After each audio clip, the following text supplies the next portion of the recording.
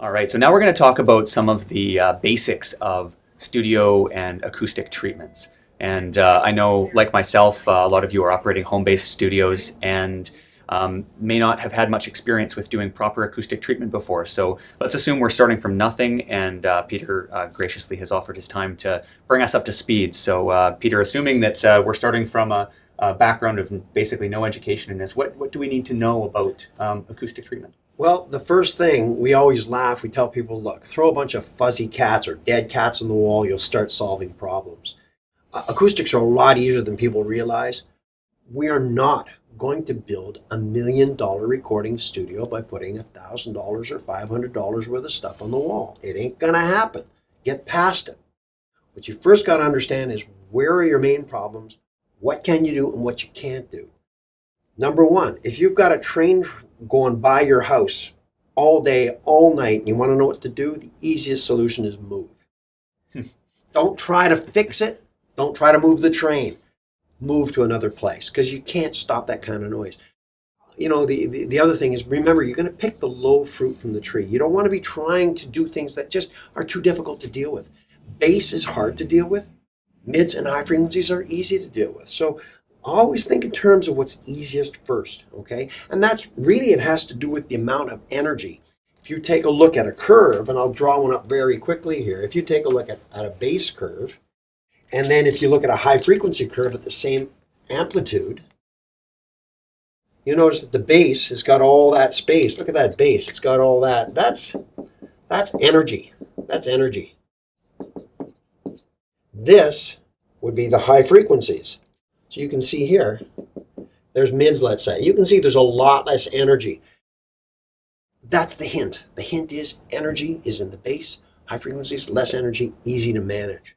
So what would you do? First thing, and I've drawn up a basic recording studio setup, so a typical room. Where's the easy stuff? So let's deal with the easy stuff first. First thing is, you've got your sound, what we call the direct sound from your monitors. That's easy. That's what you want to hear. The problem is that those monitors are also sending energy across this way. So as that happens, if we kind of draw that up on a quick little chart here, there's the sound you want. And a few seconds later, milliseconds later, that's coming in. And that's that reflected sound. So what we really want to try to do is solve the problem by getting some acoustic panels into the zones where you get your primary reflections. So the worst offender is usually side to side. That's number one. Number two is going to be front to back. So same deal. You want to look at treating this end of the room. So those are, you know, if I was going to say, what do I do first? There's A, B, and C. The first thing. Next thing, in a rectangular room like this, you have something called a standing wave. And what that means is it's a low frequency that moves back and forth, and it can be multiples of that frequency. Clap your hands in your room and you'll hear a bunch of trailing echo, ring, as it does that. Well, you get that ricochet happening. Well, what's really happening there is that that energy is going back and forth like that, right? It's going back and forth in your room. So ultimately, the other thing we want to try to do is try to minimize that. So we'll strategically position panels so that, you know, I might have some here, then I've got a panel back in here. So what happens is that I'm kind of minimizing those ricochet echoes so they aren't all over the place. They're a little easier to tame. That's really, you know, that right there, you're probably 75% on your way. That's really how simple it is. It's getting rid of those primary reflections, understanding how they work, and that's kind of the deal. The next thing is, and I've mentioned this in the past, is that you also have to think in terms of balance. You want to position yourself in an area, if you can, where you have good left-right balance. Think about it. If you have a window to your left and an acoustically treated wall to your right, your mix is going to be weird because you got all that reflection from that very hard surface. So you want to look at your room and figure out the positioning so you don't get all that kind of, you know, stuff happening on one side where it's not happening on the other. So it's really getting that mix nice. The other thing is not only you want to balance it acoustically as far as your positioning, but frequency balance too. And I've shown that over here. As the panel gets thicker, the lower frequency it absorbs. So ultimately, you want to try to look at how these things work. Foam, for example, like a 1-inch foam, can sometimes be the worst thing you put in a room because it will only absorb very high frequencies. So you get all these mid-range prevalent and low mids prevalent, and that's a big problem, particularly in vocal boost. People hear it, they call it chest hump. It's a low frequency buildup because what's happening is they're absorbing the highs, but they're not treating the lows. So as you get into a deeper material and thicker, more dense material, you get lower and lower frequency. This thing here, this graph's called the absorption coefficient. It's really easy. 1 means 100% absorption. 9 means 90%. I don't know why they don't just use 100%. It was done well before our time, but that's what they do. So you just look at that, and just like a microphone, you want as flat of a frequency response as possible. You might put some 1-inch, some 2-inch, and some 3-inch prime acoustic Broadway panels, for example, in your room, and that'll give you at least some balanced absorption. That's 85% there in designing a room. Fantastic. So what I've heard so far are the thicker the material you're using is the better. Now, if you go and do something like the bass traps that you guys produce that are very thick, do they sacrifice at all absorption in the high end, or are they just basically best all around? Well, you've got a couple things going on there. Number one, I say thicker, but also look at the density. You can have very thick glass, but it reflects all the energy. So it comes down to getting that right mix of density. We use a 6-pound glass wool because that has the best absorption in the low frequencies without sacrificing high frequency absorption.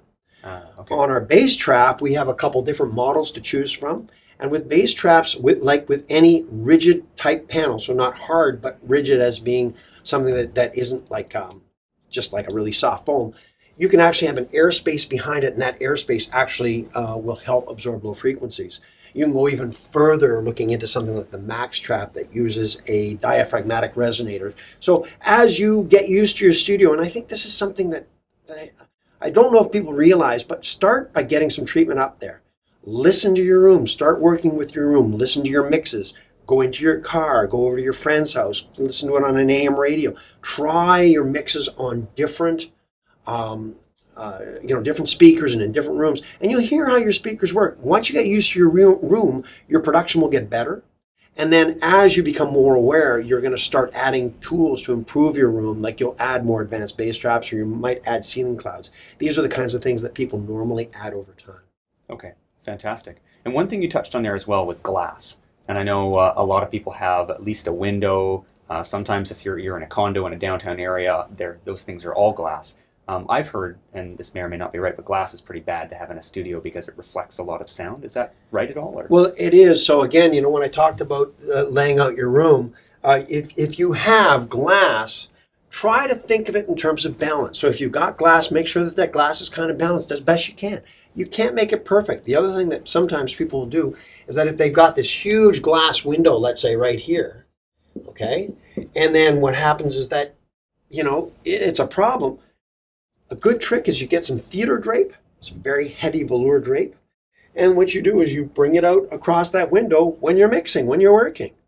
So open it up while you're writing your songs because you want that creative look outside. You want to see all that stuff wherever, you might have a great view of whatever. And then you can always put some movable acoustics in there when you're doing more critical mixing. That's a nice way to solve the problem. There are no perfect rooms except for a fully designed recording studio. They certainly have their place, but I think more and more people want to work from home. That's certainly all the pros, and we've supplied studio equipment to the best in the business, and that's what people are doing. They're building out of their home, and they're getting really good results. So just a bit of knowledge can get you a long way. Fantastic. Thanks, Peter. Anything else that we should look at in these diagrams here? Any other basic level knowledge that you think would be valuable to bring us up to speed? I think there's a whole bunch of extra things that you can put in your little studio that you don't realize will actually help you acoustically. A big couch will help a lot. If you've got no budget, I saw a friend of mine just went and bought a big chunk of fiberglass, one of those big bales of fiberglass, left it inside the package and put a blanket over it. Doesn't look very good, but it sucked out a lot of the bass. The other thing is that something like a bookcase, strategically positioned behind you, for example, could help absorb energy and diffuse some energy. So, you can use some makeshift things and get pretty good results. Our product really is designed to look more attractive. It doesn't look makeshift, doesn't look homemade. And there's nothing wrong with homemade solutions. But, it depends on if you're going to bring clients in, or if you're that kind of a person that wants something a little slicker. That tends to be the reason you want to go to a manufactured product. It just looks a little more professional. And also, like you were saying earlier, like, before talking to you, I might have thought, well, hey, putting up foam is a good idea, even if it's any type of foam. But from what you've just showed me up here, how foam is okay at absorbing the higher frequencies, but doesn't do as good of a job in the mid and bass range, that could actually really, correct me if I'm wrong, but distort your mix. Well, that's the problem. And that is what we found out. Remember, acoustics back in the 80s, even in the 90s, was only, there's this magical science that nobody knew about. And then with the computers, we started to look at room modeling, and we started to actually measure things and say, wow, that's not really helping, is it? No, it's causing problems. And then all of a sudden, engineers would come in and say, well, why am I getting this problem? Why do I have to do all this radical EQ after I've put all this foam in my room? Foam certainly has its place. It can be low cost, and it can help. But truth be known, you really want to get that density a lot higher, because it really comes down to absorbing even frequencies. Mm-hmm. It's not hard. It's really not hard at all. You'll just a good panel by a good manufacturer will have specifications that have been tested. It's the other thing. You want to see real tests done by Riverbank Labs or someone like that, so that you actually see tests, not just some claims. There's a lot of people building stuff out there, and they aren't really testing the materials. And finding one little note too, just keep in mind that if you are in a high rise, a lot of cities like, I'm sure, Vancouver or New York or whatever, you've got to be aware that, when you permanently glue stuff to a wall, you're actually then into what they call a construction code. You might want to make sure that the product that you're putting up on your wall is Class A rated for what they call fire and smoke. Again, that's to make sure that you're safe. If you don't smoke in your house and you're not worried about it, go right ahead. But as a manufacturer, we have to be very careful. We have to make sure our products meet those requirements, so that if a school wants to put stuff into put some of our prime acoustic panels into their school, it has to pass fire tests. So that's just another thing. Insurance companies probably will turn a blind eye to that kind of a thing in a home, but we have to say that so that you understand our legal liability. Yeah, great. And we'll get into as well, like, a lot of people will be putting up these types of acoustic treatments into places where they need to be able to take it down again and move. They'll be putting it up in places where they can't permanently attach things to the wall. A lot of people a lot of music producers are renting. Well, that's one of the big frustrations we had with foam, is that we would ship every bundle of foam out with, construction glue. And that, sure, it goes up great. You glue it up on the wall. What we found out is it costs more to fix the wall than buying the product in the first place. Because someone's got to now re-sand down all the walls. You've got to have a drywaller in to clean it all up, because you're going to pay for it one way or another. Your landlord's not going to accept it. So we have these impalers that are really, really easy to do. They're little kind of like spikes that stick out like that. So you have a couple screws, just as if you were hanging up a picture window.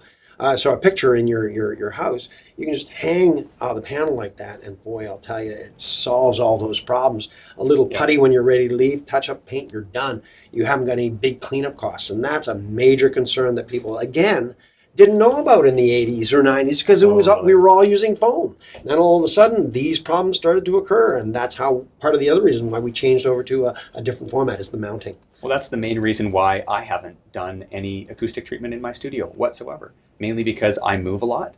And even when I owned and had my own condo, I was going to renovate it, and I didn't want to put something up that an eventual purchaser would frown on or would cost me money later on. So again, this is one of the reasons why I came to talk to you guys, because you stood out amongst the other companies, that you'd thought of these problems ahead of time and you had a solution for it. We actually even take it to the next level now. We're about to launch, actually by the time you guys view this video, we'll have launched a new product called the Paintables.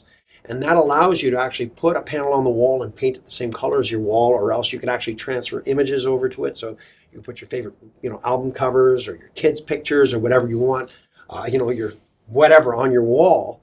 So, and the idea behind the paintables is exactly taking that step one further. We call it the wife factor or the girlfriend factor, where they look at these panels, they say, look, Bob, you can't put those up on the wall because I'll kill you. Well, what we wanted to do was make a panel that they would actually like, because it can look like art, or else it'll just completely, seamlessly go in with the paint. So that's the paintables, and that's a brand new series. They're actually being acoustically tested at Riverbank Labs as we speak, and then going to fire tests over here in Vancouver to the fire test facility, because again, we're very concerned about making sure our products meet the requirements. Yeah, fantastic. Well, it sounds like a great way actually to get the money from the wife. Hey, I'm going to get some pictures of our kids put up in the studio, and or you have a girlfriend, you get her photo, maybe a little Valentine's Day photo underneath the panel. She doesn't need to know. We went online and just pulled some images of guitars for a recent trade show, and they look killer. I mean, if you're a musician, you love guitars, so you put up a Strat, a Les Paul, a Paul Reed Smith, an old 335. Great pictures for the studio. They look very musical. No one has to know other than you that they're acoustic panels. They look great. Yeah, they cost a little bit more money that way, but boy, what a statement. Really neat.